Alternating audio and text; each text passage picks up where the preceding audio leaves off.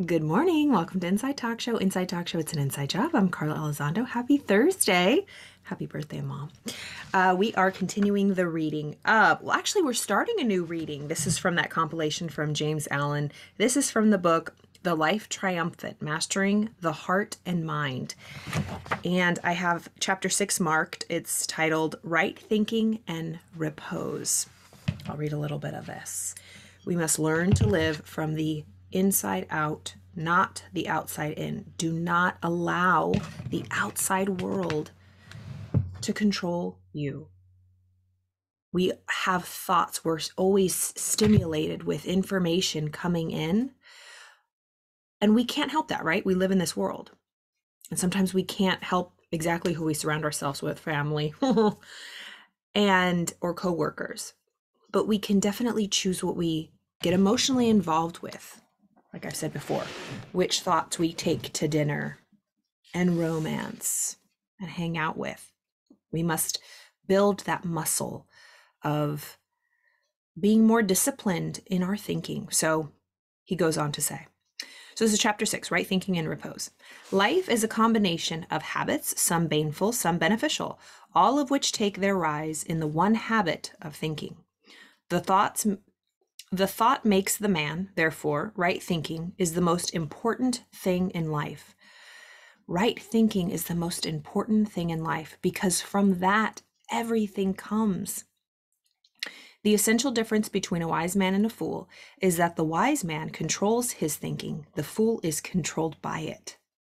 A wise man determines how and what he shall think and does not allow externals to divert his thought from the main purpose.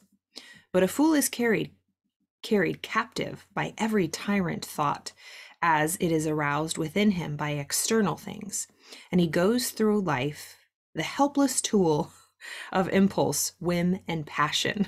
Has anybody ever called you a tool? It's like, or, I don't mean to be crass, but like we're being a bitch. And I mean this in the sense of we're not strong, we're not fighting back. You heard the term like, oh, they made you their bitch. It's like thoughts are making us its bitch. We are a tool. And we like to think we're strong. We like to think we have dignity and strength and we're smart. But are we really? Look at your life. Look at your surroundings. How do you feel? Are you joyous and grateful? Or are you stressed and anxious and angry?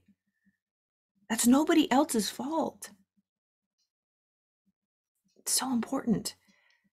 It's what we're allowing inside of this vessel. We must be better captains, better stewards of this temple. If you have to get off social media for 6 months, do it. I coach clients and I was telling them the other day, I said, all of my new clients, all of them, during that 6-month program, have got to detox from social media for that 6 months. No questions. I do not care. I will take your money and you get no refunds. If you fart around on social media, bye-bye. We have to be more disciplined. I cannot deal with the shenanigans. It's like I always say, the Course in Miracles, we are far too tolerant of mind wandering. We must get it back. But you know what? Honestly, our generation is really the first, the sweep of this, information age, so much access, so much information. So being gentle with ourselves, knowing that we're navigating waters and territories that our ancestors just did not have to deal with. They had their own, right? They had to deal with the outer wars, physical wars of the physical body, literally. We are dealing with the mental, energetic, spiritual wars on the inside that we can't see. And that's more difficult, I think. I mean, they all have their own levels of difficulty, but the inner war, the wars, we look back at past generations of like, wow, it must suck to have, always been at war and up in arms and all of this, but we're still in it. It's just on the inside. And we must see it that way. We must armor up, protect our energies, our minds. And through study and through, learning, that's how we do it. learning from the past. This is, when it comes to personal development and philosophy and growth and, all this information out there, it's nothing new. There is no new idea. A person might have a new spin on it, which is great. It refreshes the idea. But there are no new answers to age-old questions and issues that humans have been dealing with forever. So humble up, seek help, get coaching, get mentoring, get your nose in a book, and be disciplined and be consistent. Mental health, get a therapist, right? It's like, it truly is an inside job. You, yourself, and you. You just got to go inside, and it could be lonely, but it's where you got to start. It can seem real boring, like womp womp, but it's really where all the change starts. So careless, slovenly thinking, commonly called thoughtlessness, is the companion of failure, wrongdoing, and wretchedness. Nothing, no prayers, no religious ceremonies, not even acts of charity can make up for wrong thinking. Only right thinking can rectify a wrong life. Only the right attitude of mind toward men and things can bring repose and peace.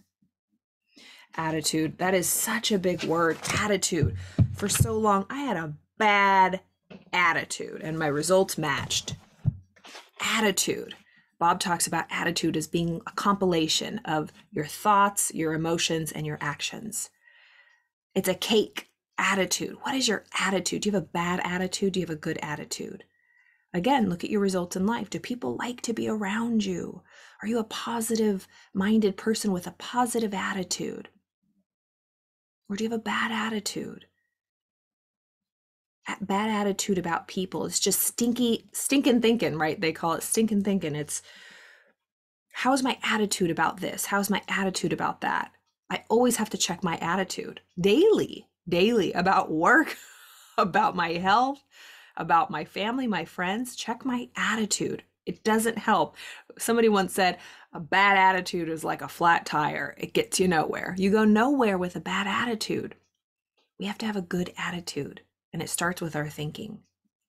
Think positive, and it takes effort. Negative thinking and negative thoughts are free. They're default. That's easy. It takes no effort. So really putting in that extra effort to really, if you were an art gallery, to really curate what you allow in to be on display and to be looking at every day. And then, you're just this beautiful, positive, energetic, good attituded person, So I love James Allen. That was a little ditty from that book, but I hope you enjoyed that. Have a wonderful Thursday. Be easy on yourself. Take care of yourself. Ask for help if you need it. I'll see y'all tomorrow.